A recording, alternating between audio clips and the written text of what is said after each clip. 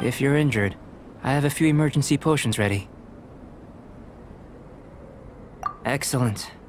According to my observations, the manifestation of the external elemental flow is as expected. Elemental reactions are normal. There's nothing out of the ordinary. Now that we know that the external flow is manifesting normally, let's test the internal flow. Internal flow? How do you test that? It's very simple. I can use alchemy to create a potion that will extract elemental power.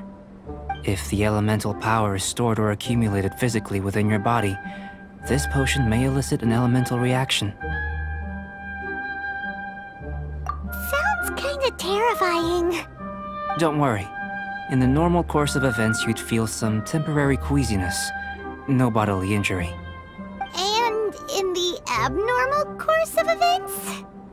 If anything unexpected occurs, I've made the necessary preparations. Try not to worry. Well, it's not that there aren't any risks involved, but if there is anything blocking your elemental flow, we'll be able to locate it with this test. Just a warning. If an internal elemental reaction occurs for any other reason, that's a bad sign. Yes, that's an excellent way to think about it. Before we get started, the potion we'll use for the test is missing a catalyst. We'll need to find it. It's a type of ore known as star silver, but unfortunately not all of it is suitable. I'll take you to my campsite. We can gather some star silver ore on the way. I'll point out any likely contenders. All going to plan, we should be able to begin concocting the potion when we get to the campsite. Paimon's still got a few safety concerns, but it seems like there's a silver lining. Let's keep our eyes open. This is my campsite. I've added the materials we collected to the concoction. While we are waiting, have a look over here.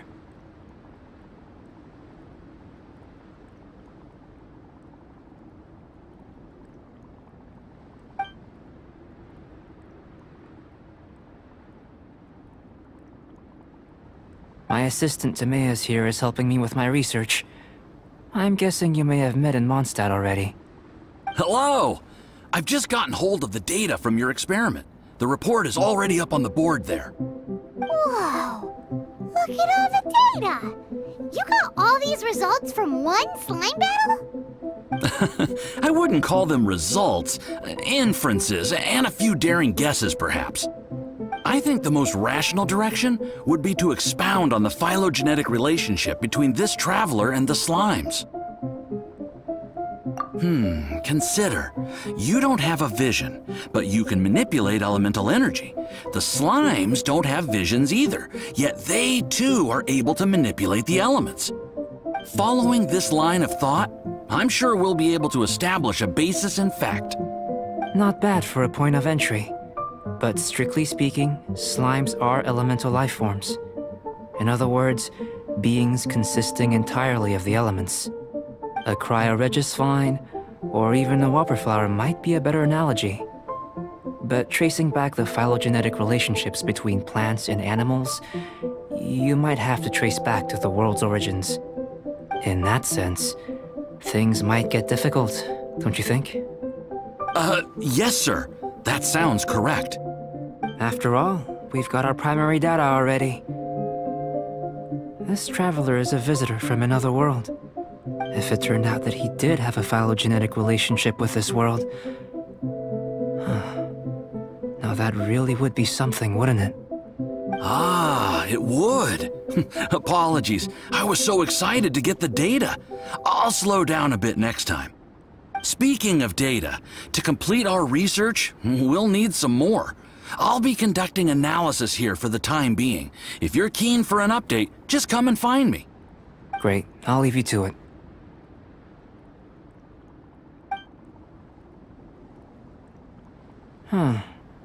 Looks like the potion's ready. I'll try a little first. If all goes well, I'll hand it over to you. In line with my expectations. Ready to drink. Remember to keep calm at all times, and breathe deeply if you feel unwell.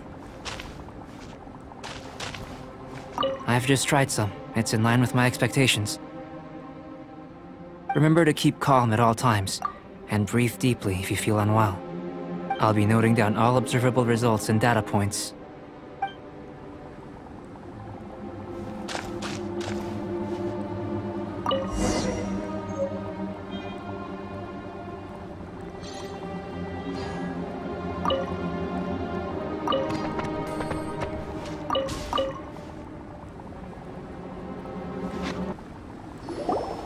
Tasty? You've got a funny look on your face. You said you tried some already. You sure it was ready? What happened to him? Oh, this was the result I was expecting. And a very positive one at that. This potion channels elemental power into the body. Under normal circumstances, a repelling reaction is to be expected. But if the internal elemental flow is unimpeded, you'll only experience momentary discomfort. Once the flow is complete, there won't be any other effects. So you knew you'd be sick and still drank some? It was my own concoction, of course. Only natural for me to be the guinea pig. Perhaps it's just scholarly self-assurance, and it certainly speeds things up. In conclusion, I'd say we have our conclusion. As far as elemental energy is concerned, you're no different from anyone else in this world. Nothing peculiar. Aw, Paimon wanted something cooler to happen. Then again, better an ordinary result than a peculiar result. Peculiar results have a tendency to be of the undesirable variety. The good thing about ordinary is that everything is an object of reference, and everyone understands you. People are the same, they can understand, empathize, encourage, and support one another. When you're sick, a doctor can diagnose you because they are you. When something goes wrong, you can ask people who've made the same mistake for their experience because you are them. But a peculiar person, they don't have much recourse for the things we take for granted. The essence of their life is fundamentally different. For example, a human can't understand the life of a pyroregisvine or an Eye of the Storm. Have I explained it clearly enough? To sum up, this has been a positive outcome. Going forward, you can use your elemental power without fear. Timaeus, the results of the new experiment are out. If you could see to collating them. Just a moment, sir. I'll handle it. You gave me a lot to consider. Really stretched my limits. I'm thinking a lot clearer now. Having you down as an animal wasn't very precise of me, but starting with the premise of an elemental life form, now that was... Not bad. I think it's an interesting line of inquiry. Whatever the truth of the matter, I'd like your research at the fore as opposed to my judgment. You can count on me, sir. I'll extract a result satisfactory to all. Is he trying to join the Knights? He's starting to sound like a suck-up. What Paimon meant to say was, that's the spirit!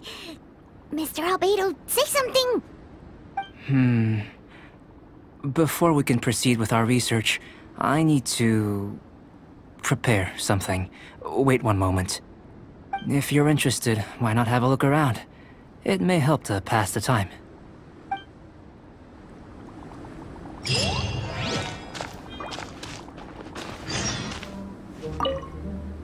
I'm back. Did you see anything interesting?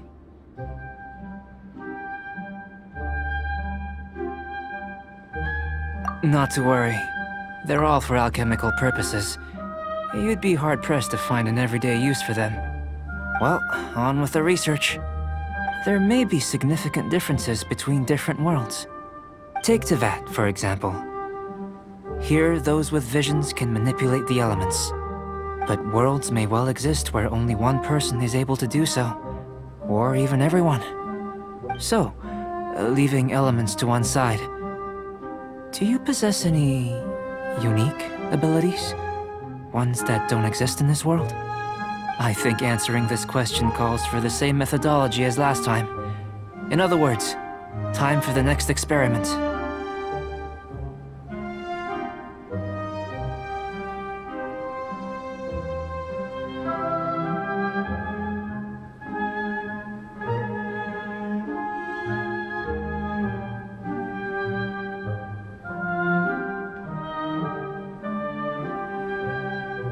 No. You shan't be required to exert quite so much effort this time around. Now, see this pillar here? Use your willpower to try and break it.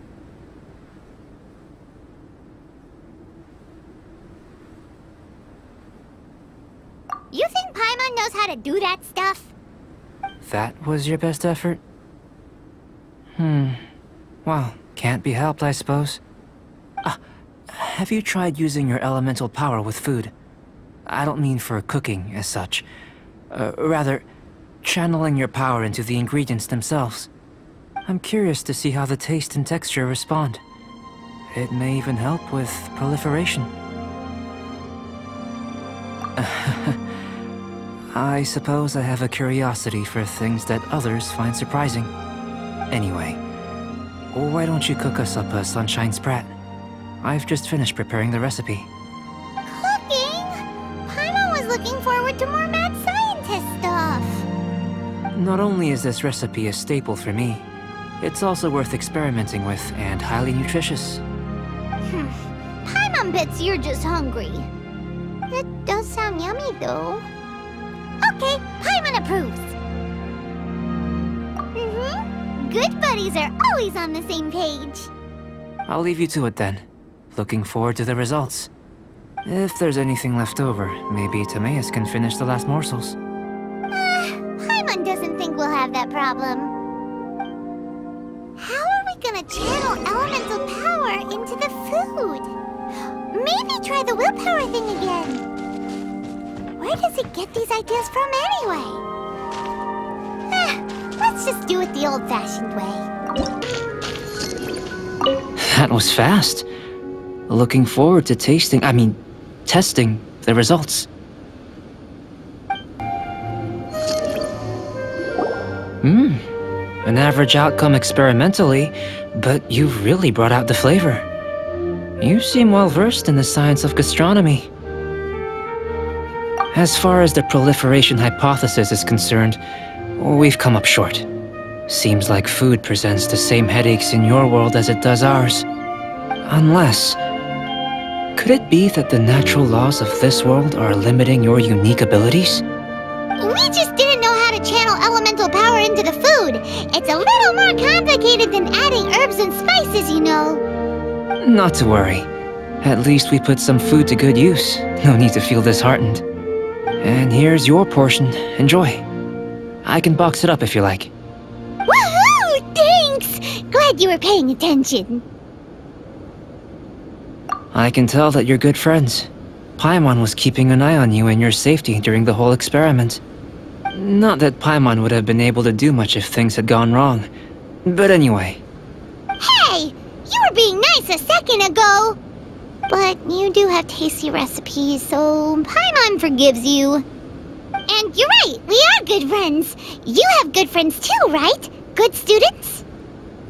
Yes. I'm fortunate too, I suppose. Anyway, moving on to the next experiment. There are all manner of alchemical items here.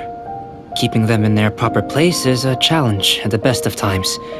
A while ago, I had the misfortune of misplacing a batch. I managed to retrieve the majority, but 2 vials have been evading me. Animal crystal fly elemental extract and electrohypostasis powder. Paimon's barely finished eating and you want us to go gathering again? Don't worry if you can't locate them. I was planning to replace them anyway. Though finding them would save me the hassle. If you had, say, a superpower, like night vision or vibratory sensing, a lost property would be a thing of the past. I must have dropped them somewhere in the area where you were looking just now. So, guess we'd better take a look. Goodness, you managed to find them. Incredible. 1,000 thanks. I'm wondering, this elemental sight, this is what allowed you to locate the items and find me here on the mountains, correct? Yep. Guess it does sort of count as a superpower, huh? Unfortunately, though elemental sight is seldom seen, it is not unheard of in Teyvat. Only a never-before-seen otherworldly power would be of benefit to my research. You mean, We failed again? Don't be disheartened. This falls entirely within my expectations. Besides, getting these items back, I'd call this a very worthwhile experiment. I have to commend your deduction that the items would contain elemental traces. Right then. Up until now, our research has focused on your otherworldly identity. Our research on your identity as one of us is just beginning. In essence, the differences between humans are reflected in our intellectual and physical capabilities. Let's start with physical. Looking out from where we're standing, can you see what Sucrose is doing?